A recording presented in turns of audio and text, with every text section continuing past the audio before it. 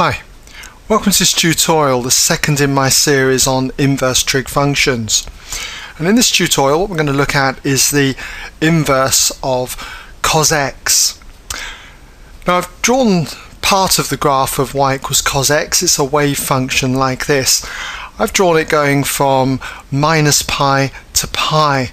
That's in radians, or in degrees this would be minus 180 degrees to 180 degrees.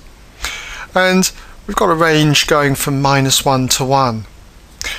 The graph would normally be a solid curve, but I've just done a dotted line, as you'll see later why I've done this. But if we're looking at the inverse cos of x, it's written like this, as y equals arccos x, or simply y equals cos with a little minus 1 as a power here, x. It's not really a power, but we just pronounce it inverse cos x. Okay, now we should be familiar with inverse functions, how they're related graphically to a particular relationship like this one here, y equals cos x. What happens is that for any relationship, as I showed in the previous tutorial, that we should know that if you've got y equals some value f of x, say, then the inverse of f of x, f to the minus 1 of x, is always a reflection in the line y equals x. So in order to get the inverse of cos x, all we've got to do is reflect the graph of y equals cos x then in the line y equals x. And if we do this, we get something looking like this. The graph then of y equals arccos x. And if I put on values on the axis, some of the key points, you can see that the 1 here gets reflected to 1 over here, and the minus 1 here gets reflected to the minus 1 on the x-axis here.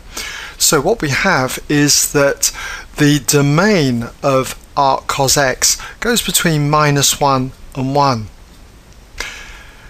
Now what we've got here is a function for cos x, because for any value of x in the domain there is just one value in the range.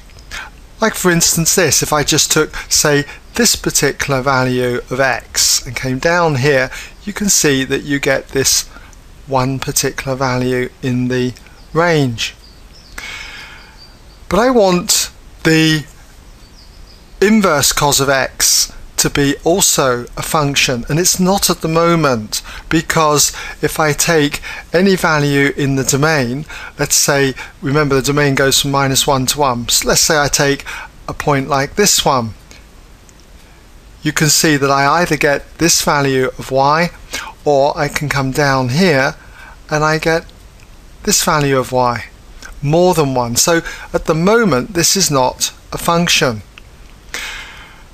So what I've got to do in order to make y equals cos x and its inverse a function is to take part of the graph of y equals cos x.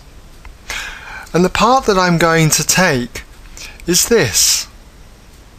Now if I take this part of the graph and reflect this in the line y equals x, I get this particular one.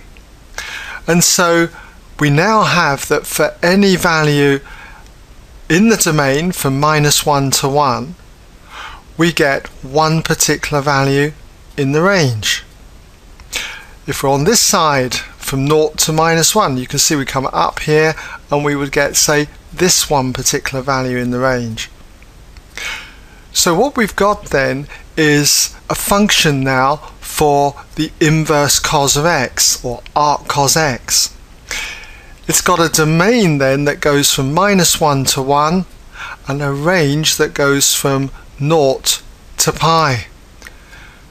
And any value of y in this range is called the principal value. So in summary, what we've got is a graph looking like this.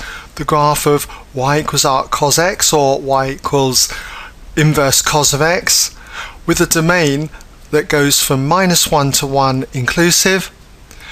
The principal values of y are from any value from 0 here to pi, and this would be the range, y going from 0 to pi inclusive.